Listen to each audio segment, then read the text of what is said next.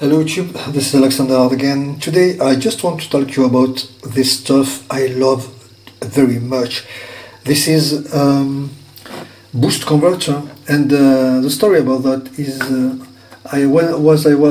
when I was studying electronic, I was always searching for how to build my own converters like this, my own boosters, because I was interested by to make car amplifier when I was very young. A lot of my research and studies was about this stuff, and it's absolutely amazing to see how this kind of device are provided from AliExpress or eBay for not very expensive price, and it's a very amazing I found. I think because this stuff are very it's very hard to build stuff like this, because if you make a little error, the lot of component will be destroyed instantaneously. So it's very hard to make this device, and so today you will find it on eBay for not a very expensive price. And this is the reason why I have a lot of this stuff on my bench, and I have some of them here today, and I would like just to see the power of those devices and see the reality about the power they are rated on the advertising they talk about on AliExpress or eBay. So I just wanted to know, with a special device I made today, if they are scam or not. Of course, you can sometimes this kind of device are used to charge a battery with a lower voltage battery, because when you have to charge a higher voltage battery, you need to convert the voltage with an extra voltage to create a current on the battery you need to charge. So those devices are sometimes used for this reason, or for solar panel, when you need to create a voltage to charge battery when you have not enough cell to have enough voltage. So the most common use are this one, and this one is the less expensive or this tree device. This one is rated for 150 watts, and it's very interesting how to see. This is very amazing stuff, because you can do lots of things with it, with rechargeable batteries, or for solar panel, or simply make an amplifier with this stuff. This one is a newer piece, more modern, unlike this one, which is very hard now. This stuff is rated to give 250 watts. You can provide it with between 10 and 50 volts, and you can have output between 10 and 50 volts too.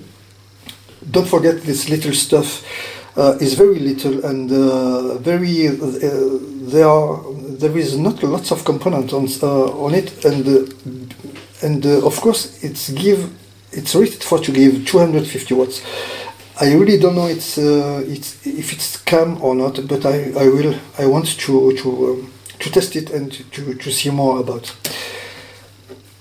For this device, you need 20 euro or 20 bucks to have it, but I think since a long time now the price have decreased now, and so this device is rated to give some 1200 watts. You can feed the entry of this device between 10 and 60 volt, and you have output between 12 and 80 volts on the output for 1200 watts. I don't really know for the moment if this is scam or not. So what you need to know about this stuff, they are not provided they are not made to work on 12 volt only, because when you talk about boosters are sometimes used to convert 12 volt battery for another voltage, to make some amplifier, or some for charging, for supplying main supplying. And so you need to know then, maybe you have to test this device with 12 or 24 volts. So to test this device, I have made this dummy load. This dummy load are a very powerful resistor, and they are, as you can see here, you can see the wire of the resistor. It helped me to run with this cursor on the resistor, and it shows the resistor you need to have a different voltage or different current or different power according to the power to the output of this device.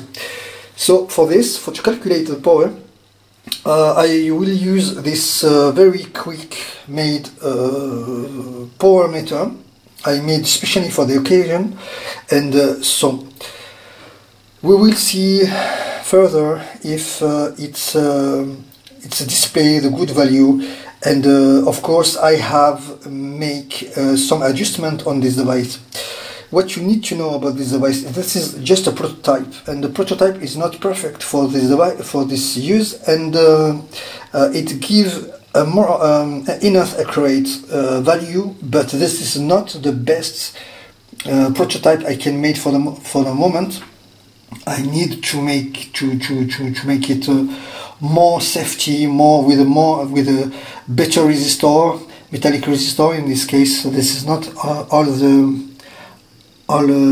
resistor which are in metallic. This is not the case. So this is a very quick method for just to make some measurement here. So to supply this device, all those booster, I have here some supply coming from computer server, and I have both of them like you see here, and you can put it on the serial to have 24 volt to test those devices in 12 and in 24 volts. So to measure current, quickly measure current, you have here this amp meter. This is a very simple amp meter coming from China's country, as you see. Sorry, and you have this amp meter to have more accurate measurement, because this device is rated for 50 amps, and those devices give 60 amps. So here I have some fan for cooling those devices. Maybe they probably get very hot when working, and they probably need to be cooled with this fan I made here. And for those resistors, it's sure they will be very hot. So I have here the fan to cool up this the resistor. They are tube, as you can see, and they need to be cooled to work in safety. So for the moment I need to switch on the amp meter, to plug the first booster here, to switch on here. The supply are switched on.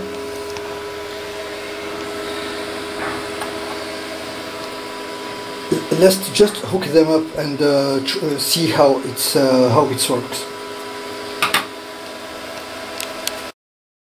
So as you can see here, my power meter is connected, and you have the first device, and here you have a multimeter for showing the voltage over the output here, and see, let's switch on.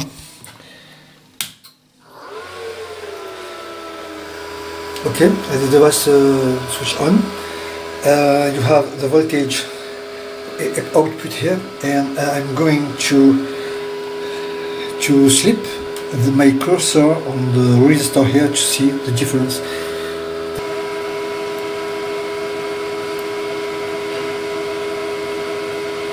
And let's see how it does.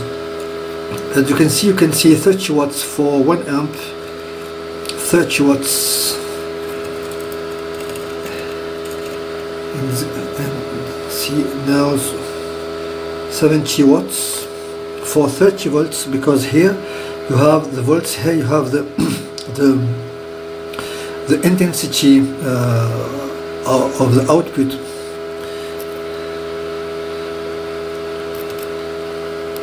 So let's see how much power on 12 volts, because this is a 12 volt mode.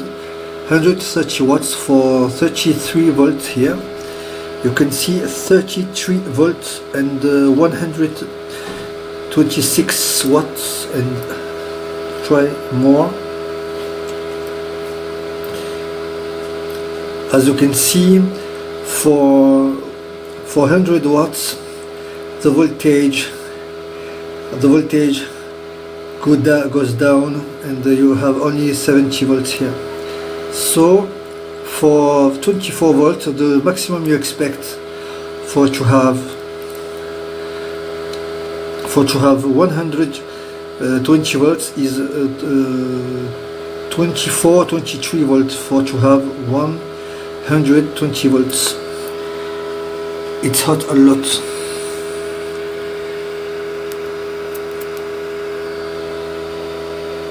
Okay, now let's connect it to 24 volts.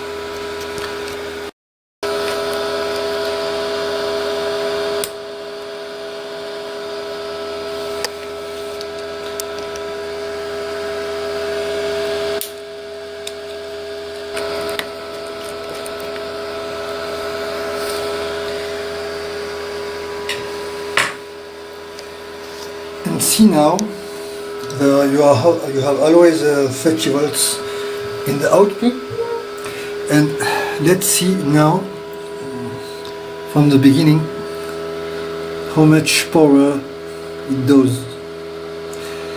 Okay, 35 for 13 volts, 1 amp.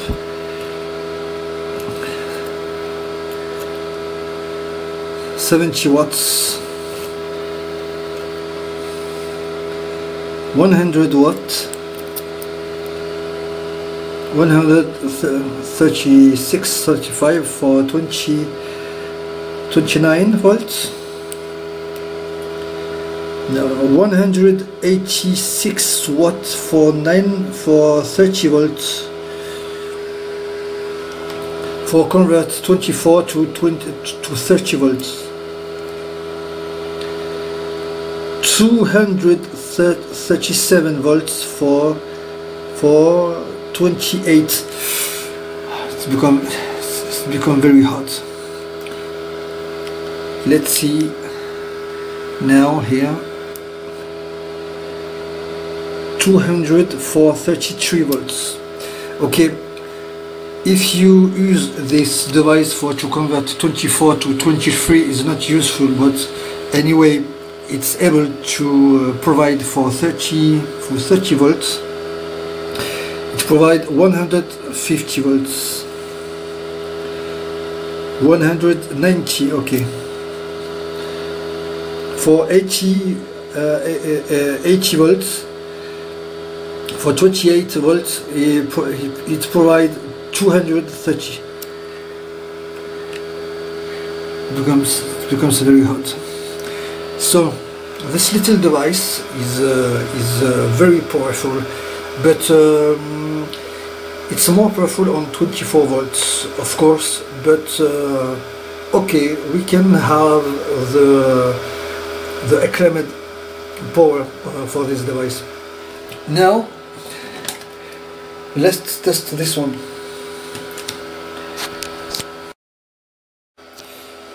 Now we are connected with the middle boost here.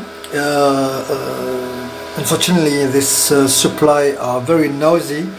We are connected on 12 volt here, and this device is connected on 12 volts. You can see here the voltage output, and you will see here the power which is able this device to provide.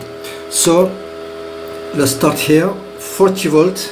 You can see here 40 volts. 40 volts. Always 40 volts for 130 watts for 40 volts. So here how much? 200 watts for 40 volts. If we reduce resistor, you can see the power significantly decreasing. So the maximum power for this device is 200 for 40 volts. So this device is very nice, and so let's try it with 24 volts now.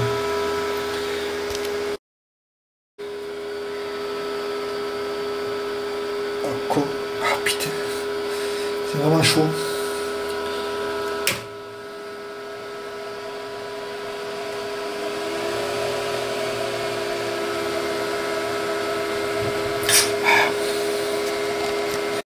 So the 24 volts are connected now. Here you have the clampometer for to see if the measurement here is the same than this one. And so now we have always 40 volts on the output. This voltage here is just for to supply the fans, because this resistor becomes very hot. And so we're trying to see the same and begin from here. As you can see, 65 watts for 40 volts. So I will jump directly to this 100 for 40 volts, 180 volts for 36 volts. Very strange. So 120. That's very strange. This is not the same result, and it's worked badly this time. 140, 1 for I don't really understand what's happened with this stuff, because when you increase voltage on the input,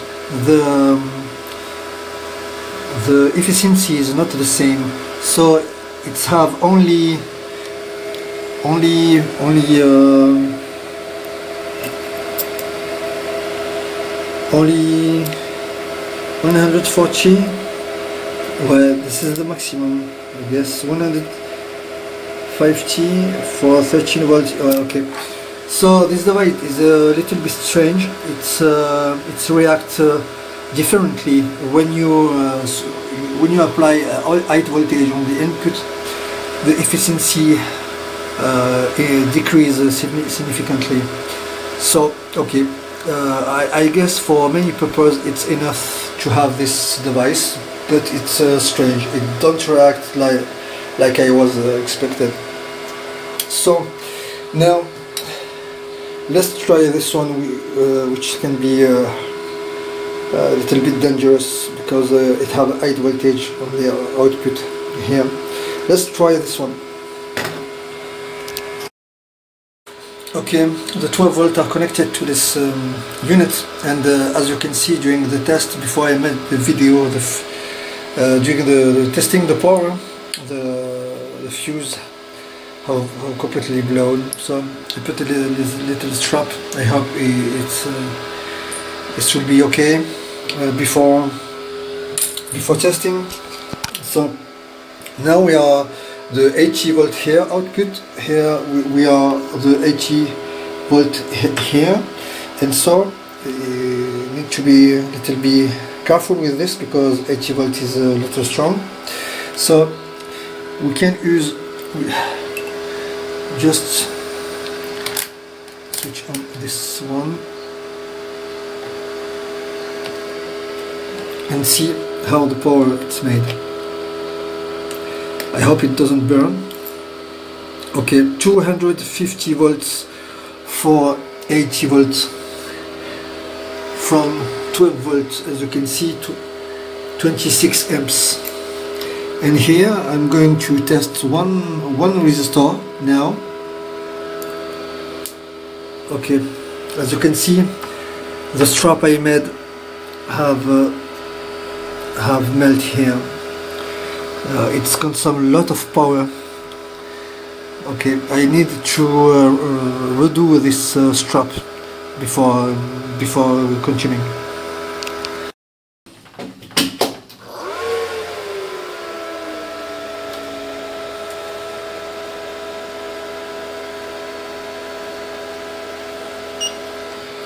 Okay, always 80 volts. Let's try again.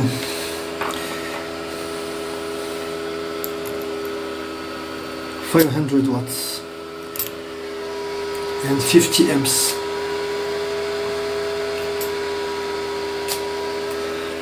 Okay, 50 amps. This is really for 12 volts. It's work very nice. It's hold perfectly the 80 volts, which is very nice. So I guess if I push the power, I will destroy the fuse again. I think I need to make 20 volt, 24 volt here for to decrease current. Let's change the current now. Okay, now this is always 80 volts, but 24 volts now for to change the power factor. So we are going just to try by this one. 250 watts, and here 500, and I need to be careful now. So I will reduce the resistor here. 600 watts. Very careful now. 800 watts for 44. Not very good. Let's try again. 700. Oh, okay. Okay, the maximum of this device is 800 watts RMS output for 80 volts output, because if I want to reduce the resistor output, the power significantly decrease. As you can see here, I will have with 800 watts, and if I go here, I have less. So you can notice this device is maybe okay for 800 watt RMS output and not 1200.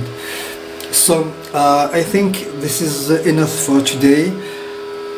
I have destroyed my big resistor with a spark gap here. Okay, this converter is very powerful, and it can be very useful for many things, for to have more voltage. And you can see with this video it can have a lot of power with 12 volts or with a 24 volts for to have 80 volts for some reason, what you need to do with this kind of stuff. You can feel the heat of the resistor because I have forgot to plug in the fan. Of course, you don't want to touch this resistor. It's very hot. So the good thing with this power meter, it can work with DC current or DC voltage, and with alternative current. This is the good thing with this power meter. So this is all for today. I hope you enjoyed this video, and see you soon.